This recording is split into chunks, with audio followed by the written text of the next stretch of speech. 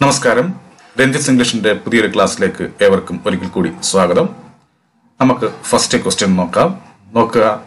Some people dash from voting at the last election. ഇവിടെ എന്ത് വരും എന്നാണ് ചോദിച്ചിരിക്കുന്നത്. ഡിനൈഡ് എന്ന് വരുമോ, റെഫ്യൂസ്ഡ് എന്ന് വരുമോ, അബ്സ്റ്റെയിൻഡ് എന്ന് വരുമോ, ഓർ ഡിക്ലൈൻഡ് എന്ന് വരുമോ? അപ്പൊ ഇവിടെ എന്താണ് നമുക്ക് നോക്കാം. Some people dash from voting at the last section. നമ്മളിത് എഴുതേണ്ടത് ഈ പറയുന്ന പ്രിപ്പോസിഷനെ ആശ്രയിച്ചാണ്. ഫ്രം എന്ന് പറയുന്ന പ്രിപ്പോസിഷനെ ആശ്രയിച്ചാണ് നമ്മളിവിടെ ഉത്തരം എഴുതേണ്ടത്. ഏത് വാക്ക് കഴിഞ്ഞാലാണ്, ഈ പറഞ്ഞിരിക്കുന്നതിൽ ഏത് വാക്ക് കഴിഞ്ഞാലാണ് ഫ്രം നമ്മൾ പ്രിപ്പോസിഷനായിട്ട് എഴുതുക എന്ന് നമ്മൾ അറിഞ്ഞിരിക്കണം. നമുക്കറിയാം ഏത് വാക്കിന് ശേഷമാണ്, അബ്സ്റ്റെയിൻഡ് എന്ന് പറയുന്ന വാക്കിന് ശേഷമാണ് നമ്മൾ ഫ്രം എന്ന് പറയാനുള്ളത്, അല്ലെ? അബ്സ്റ്റെയിൻ ഫ്രം എന്നാണ് നമ്മൾ പറയുക. അപ്പൊ അങ്ങനെ വരുമ്പോൾ ഇവിടുത്തെ കറക്റ്റ് ആൻസർ സി എന്ന് പറയുന്ന ഓപ്ഷനാണ്. അപ്പോൾ some people അബ്സ്റ്റെയിൻഡ് from voting at the last section എന്നുള്ളതാണ് ശരിയായിട്ടുള്ള ആൻസർ. ഇനി അടുത്ത ക്വസ്റ്റ്യൻ നമുക്ക് നോക്കാം. Riyas brother as well as her sister dash advice. ഇവിടെ നീഡ്സ് ആയിരിക്കുമോ, ഇമ്പാർട്ടും ആയിരിക്കുമോ, ഡിഗ്രേഡ് ആയിരിക്കുമോ, നീഡ് ആയിരിക്കുമോ? ഇത് ആസ് വെൽ എസുമായി ബന്ധപ്പെട്ട ചോദ്യമാണ്. ആസ് വെൽ എസുമായി ബന്ധപ്പെട്ട് പറയുമ്പോൾ നമ്മൾ എന്താണ് ചെയ്യുക? ആദ്യം വന്നിരിക്കുന്ന നൗണിനെ ആശ്രയിച്ചാണ് നമ്മൾ ആസ് വെൽ എസ് വെച്ച് പറയുമ്പോൾ അതിൻ്റെ വെർബ് ഫോം എഴുതുക. ഇവിടെ റിയാസ് ബ്രദർ എന്നുള്ളതാണ് ഇവിടുത്തെ ആദ്യത്തെ നൗൺ അല്ലെങ്കിൽ സബ്ജക്റ്റ് എന്നൊക്കെ പറയാം. ഇപ്പൊ റിയാസ് ബ്രദർ എന്ന് പറയുമ്പോൾ സിംഗുലർ ആണ്, അതുകൊണ്ട് തന്നെ ഇവിടെ സിംഗുലർ ആയിട്ടുള്ള വെർബായിരിക്കണം വരേണ്ടത്. ഇവിടെ തന്നിരിക്കുന്നതിൽ സിംഗുലർ ആയിട്ടുള്ള വെർബ് ഏതാണ്? നീഡ്സ് എന്നുള്ളതാണ്. ഇതാണ് നീഡ്സ്. അങ്ങനെയാകുമ്പോൾ ഇവിടുത്തെ ശരിയായിട്ടുള്ള ആൻസർ എന്തായിരിക്കും? എ എന്ന് പറയുന്ന ഓപ്ഷൻ ആയിരിക്കും. അപ്പം നമ്മുടെ ആൻസർ എങ്ങനെ ആയിരിക്കും? Riyas brother as well as her sister needs advice എന്നുള്ളതാണ് ശരിയായിട്ടുള്ള ആൻസർ. ഇനി അടുത്ത ക്വസ്റ്റ്യൻ നമുക്ക് നോക്കാം.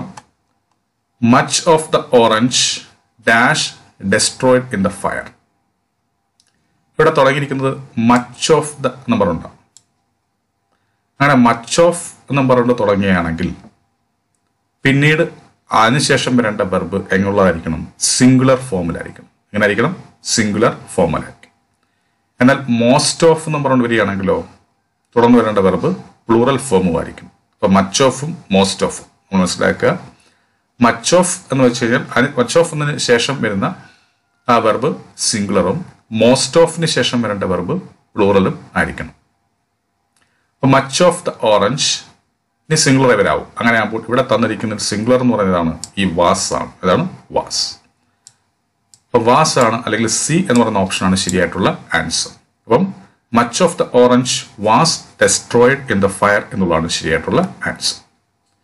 ഇനി അടുത്ത ചോദ്യം പ്രിപ്പോസിഷനുമായി ബന്ധപ്പെട്ട ചോദ്യമാണ്.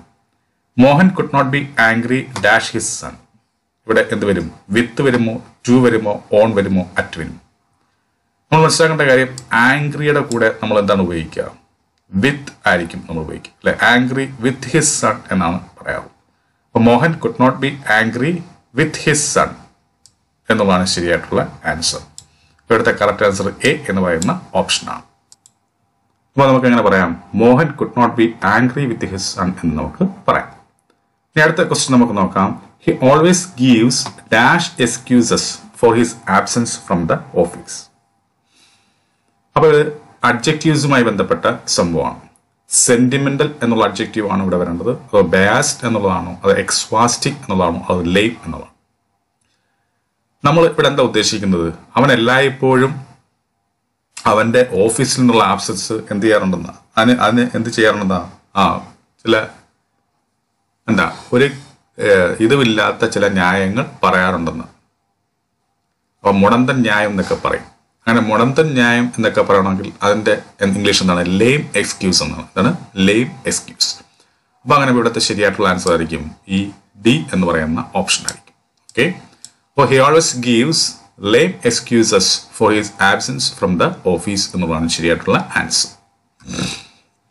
ഇനി അടുത്ത ചോദ്യം, find out the passive voice of the given sentence. ഈ തന്നിരിക്കുന്ന ഇവിടെ പറയുന്ന ഈ സെന്റൻസിന്റെ പാസീവ് വോയിസ് എഴുതാനാണ് പറഞ്ഞിരിക്കുന്നത്.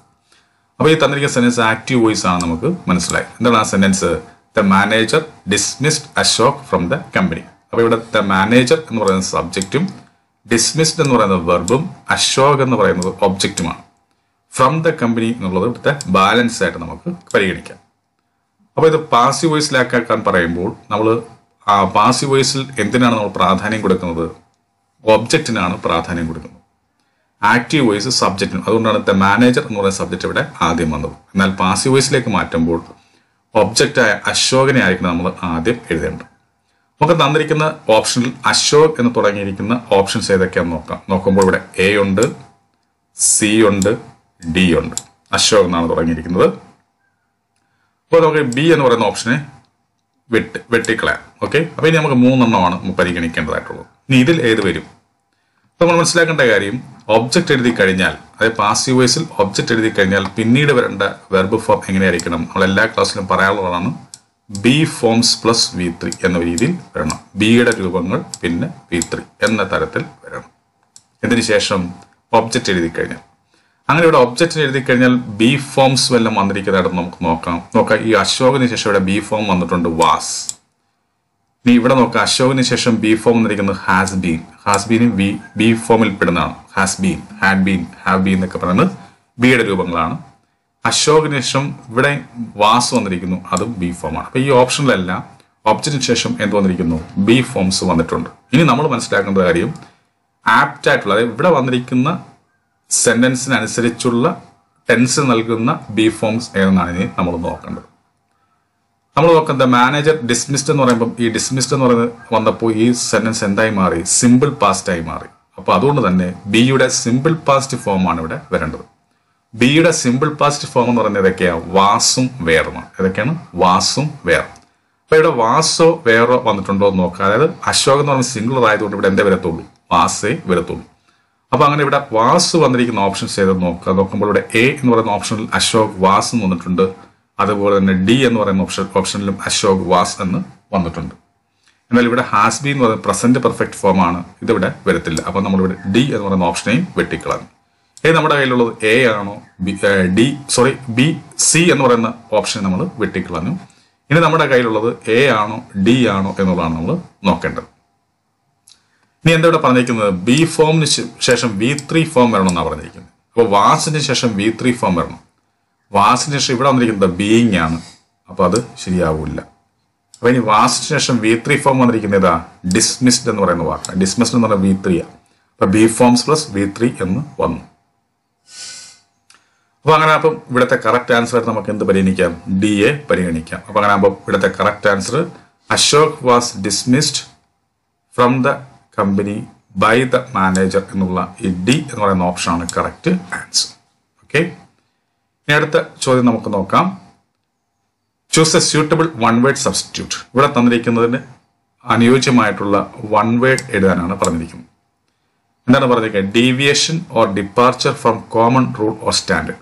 പൊതുവായ നിയമത്തിൽ നിന്നോ അല്ലെങ്കിൽ ആ ഒരു വ്യവസ്ഥയിൽ നിന്നോ ഒക്കെ ഉണ്ടാകുന്ന വ്യതിയാനം അല്ലെങ്കിൽ അതിൽ നിന്നുള്ള പോക്ക്, അതിനെയൊക്കെ നമുക്ക് എന്ത് വിളിക്കാം എന്നാണ് പറയുന്നത്. ഇല്ലോജിക്കൽ എന്ന് പറയാൻ പറ്റുമോ? അൺബിലീവബിൾ എന്ന് പറയാൻ പറ്റുമോ? അനോമലി എന്ന് പറയാൻ പറ്റുമോ? യുനാനിമസ് എന്ന് പറയാൻ പറ്റും. മനസ്സിലാക്കേണ്ട കാര്യം, ഇങ്ങനെയുള്ളതിനെ നമുക്ക് എന്ത് പറയാം? അനോമലി എന്ന് പറയാം. എന്താണ് അനോമലി? അതായത് നേരത്തെ തീരുമാനിച്ചു വെച്ചിരിക്കുന്ന കാര്യത്തിനെയാണ് നമ്മൾ പൊതുവായ നിയമം എന്നൊക്കെ പറയാം. അത് തീരുമാനിച്ചു വെച്ചിരിക്കുന്ന കാര്യമാണ് പലരും ചേർന്ന്. എന്നാൽ ചില ആൾക്കാർ അതിൽ നിന്ന് വ്യതിയാനം, അതിൽ നിന്ന് ഈ പറയുന്ന തരത്തിൽ ഏതെങ്കിലും തരത്തിൽ നമ്മൾ ഡീവിയേഷൻ സംഭവിക്കുകയോ അതിൽ നിന്ന് ഒഴിഞ്ഞു പോവുകയൊക്കെ ചെയ്യുകയാണെങ്കിൽ ആയ നമുക്ക് അനോമലി എന്ന് പറയാൻ പറ്റും. ഓക്കെ, ഇനി അടുത്ത ചോദ്യം എന്താണ്? Find out the synonym of for the word കൺട്രാവിൻ. കൺട്രാവിൻ എന്ന് പറയുന്ന വാക്കിന്റെ സിനോണിം ആണ് ഉദ്ദേശിച്ചത്. സെയിം മീനിങ് ആണ് ചോദിച്ചിരിക്കുന്നത്. ഫൈറ്റ് എന്നാണോ? ക്യാപ്റ്റീവ് ആണോ? റിഗ്രറ്റ് ആണോ? ഒപ്പോസ് ആണോ? എന്താണ് കൺട്രാവിൻ്റെ കറക്റ്റ് അർത്ഥം? എതിർക്കുക അല്ലെങ്കിൽ ഒപ്പോസ് എന്നൊക്കെയാണ് അർത്ഥം. അപ്പോൾ അങ്ങനെ ഇവിടുത്തെ കറക്റ്റ് ആൻസർ ഡി എന്ന് പറയുന്ന ഓപ്ഷനാണ്. ഓക്കെ, ഇനി അടുത്ത ചോദ്യം നമുക്ക് നോക്കാം. Find out the antonym for the given word പെർഫങ്ക്ടറി. പെർഫങ്ക്ടറി എന്ന് പറയുന്ന വാക്കിന്റെ ആന്റോണിമാണ് ചോദിച്ചിരിക്കുന്നത്, അതായത് എതിർ മീനിങ് ആണ് ചോദിച്ചിരിക്കുന്നത്. ന്യൂട്രൽ എന്ന് വരുമോ, കെയർഫുൾ എന്ന് വരുമോ, ലൗഡ് എന്ന് വരുമോ, സ്ലോ എന്ന് വരുമോ? എന്തായിരിക്കും? കെയർഫുൾ എന്നായിരിക്കും. എന്തായിരിക്കും? കെയർഫുൾ. അപ്പൊ പെർഫങ്ക്ടറി എന്ന് പറയുന്ന വാക്കിന്റെ ഓപ്പോസിറ്റ് എന്ന് പറയുന്നത് എന്തായിരിക്കും? കെയർഫുൾ എന്നാണ്. അപ്പൊ പെർഫങ്ക്ടറി എന്ന് പറയുന്ന വാക്കിന്റെ സിനോണിം ആയിട്ട് നമുക്ക് എന്തെടുക്കാം? കെയർലെസ് എന്നെടുക്കാം. ഓക്കെ. അപ്പൊ പെർഫങ്ക്ടറി എന്ന് വെച്ച് കഴിഞ്ഞാൽ കെയർലെസ് എന്നാണ് അർത്ഥം. ആൻഡ് ഓപ്പോസിറ്റ് നമുക്ക് എന്തായിട്ട് പറയാം? കെയർഫുൾ എന്ന് പറയാം. ഇനി അടുത്ത ക്വസ്റ്റ്യൻ നമുക്ക് നോക്കാം. Arrange the given parts so as to form a complete meaningful sentence. അപ്പൊ ഇവിടെ തന്നിരിക്കുന്ന വാക്ക് ഇവിടെ ഡിസോർഡർ ആയിട്ട് കൊടുത്തിരിക്കുന്നു. തുടക്കം തന്നിരിക്കുന്നു വി മസ്റ്റ് നെവർ എന്ന് പറയുന്ന സംഭവത്തിൽ തുടങ്ങണം, എന്നിട്ട് ബാക്കിയുള്ള ഡിസോർഡർ ആയിട്ടാണ് തന്നിരിക്കുന്നത്. അതിനെ ഓർഡർ ആക്കി എഴുതുക എന്നാണ് ഇവിടെ ഉദ്ദേശിക്കുന്നത്. അപ്പൊ നോക്കുക, വി മസ്റ്റ് നെവർ എന്ന് കൊടുത്തിട്ടുണ്ട്.